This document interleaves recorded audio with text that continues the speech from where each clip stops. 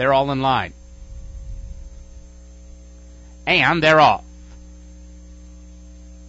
It was a good start for Marista. Sweet Exchange actually broke inward, but is right up with the leaders, and Diamond Dina's on the extreme outside. Cozy Capital is in behind those first three, and Dontrell Light took the worst of it early on. She is last as they come out of the chute and onto the main course, and it is Marista, just a narrow leader right now, with Diamond Dina moving up on the outside, and Sweet Exchange is over on the hedge.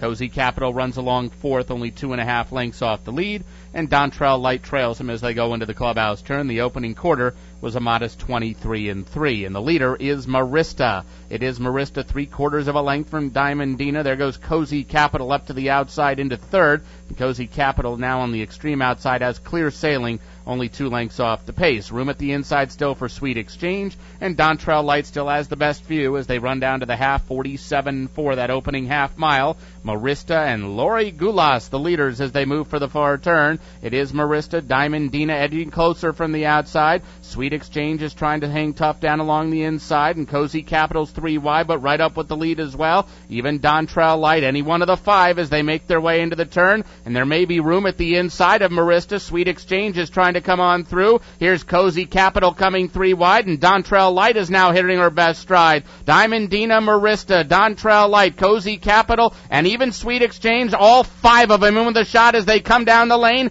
and Marista's trying to hold them all off. It's Marista in front, Sweet Exchange trying to come to her from the inside, Cozy Capital trying hard, Marista holding them all at bay, and Marista's gonna do it and take the Noble Robin. Marista beat Sweet Exchange. Cozy Capital was third.